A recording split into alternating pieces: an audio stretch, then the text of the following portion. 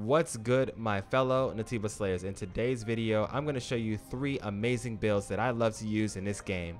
One of them is very aggressive, another one is very defensive, and the last one is a little bit of a balanced build. For the first one, aggression.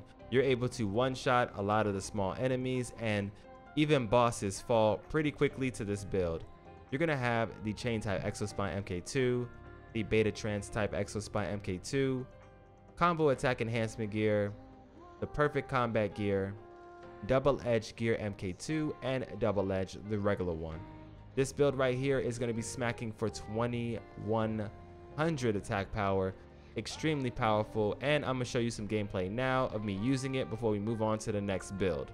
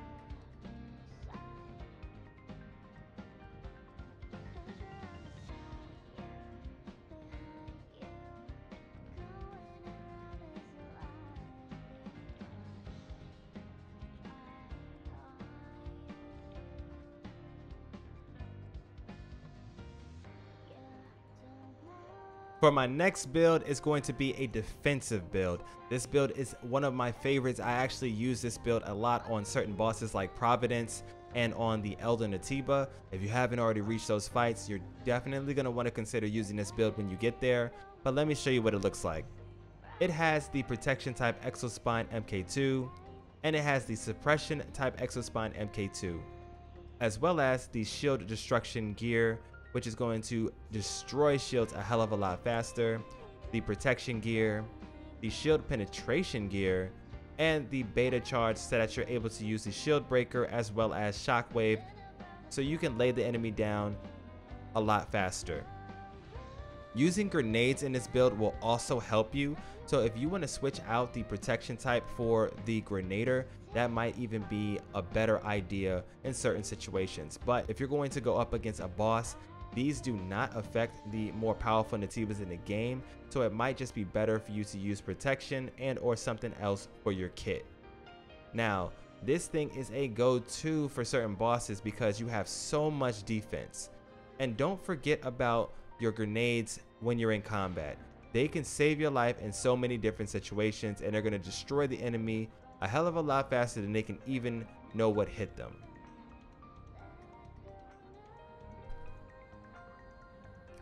Now, the DPS might not be as high, but the survivability is extremely great.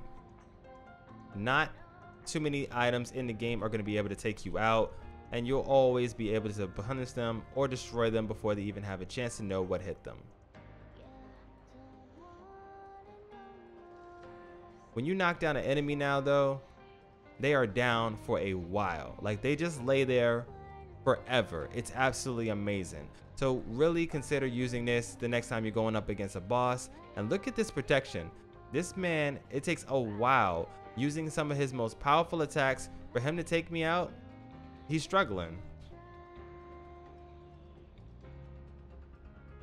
Now, if you want some more survivability for this build, you can actually rip out, let's say, one of these shield destructions and or the shield penetration, or you can just completely avoid the beta charge altogether and go straight for survivability and apply a healing mechanic to your build. What I mean is, if you use this right here, the combat supply gear, MK2, you can actually recover 240 HP every time you defeat an enemy. So this could come in super clutch when you're out in the open world and you just want to explore, have a little bit of fun, and feel safe while doing it. As a matter of fact, I'll take you to the most dangerous area in the wasteland and show you exactly how this build can hold up.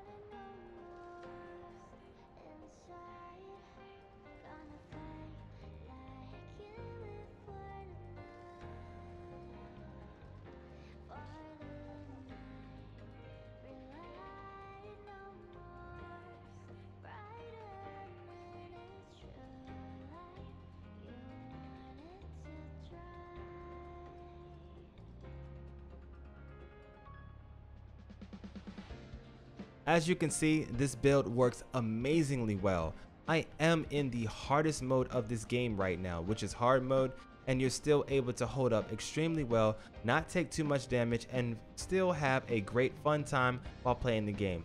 So you should definitely consider this if you want to feel safe while taking on the new challenges of hard mode in your next New Game Plus run. If you're new to hard mode, I would definitely suggest this build for you because you'll be able to survive a lot of the encounters in this game a lot more easily, and you can get back HP every time you take out enemies. And for my last and final build that I want to showcase, this was actually recommended to me by one of you guys. I love you guys so much in this community because you always have such insane ideas. This one is the Taki Revenge build. It's absolutely cracked. Now let me show you how it works. I purposely used all of my grenades and my healing items so you can just see how insane this build really can go. What you're going to need to do is you're going to need to have your burst all the way up. So you're going to want to have the Judgment type Exospine, the Burst Trance type Exospine, Burst Enhancement Gear, Burst Expansion Gear, Crit Enhancement Gear, and Combo Attack Enhancement Gear. Why? Because when we go into Taki mode 1, we're going to be invincible. You're going to want to use the different combos in the Taki mode to take out the enemies. And 3, Judgment is going to allow us to stay in Taki mode longer. Burst Trance, we're going to actually utilize this a lot because it's increasing the attack power of our burst skills, and the burst skill that we're going to need to use is going to be Overdrive. So watch this. This right here is probably just an insane way to really just pack up a lot of the enemies in this game. You're not really doing too much damage otherwise with the Taki mode, but if you're utilizing all your different overdrives as well as the combos, you can destroy anything. And even though you're destroying everything, you can just stay in Taki mode for such a long time. It's crazy. As long as you have overdrive and a little bit of Taki mode, it's fun time all the time. If you like what we do here on the channel, make sure you smash that like button, sub to the channel so that you don't miss out on any more tips, tricks, guides, and a hell of a lot more for this game. I love this game so much, and I love you guys. You guys are absolutely amazing, the best community ever, and I can't wait to see you in the next video. But that's going to be all for today. This is your boy M of M Sensei HD. For now, I am out of here.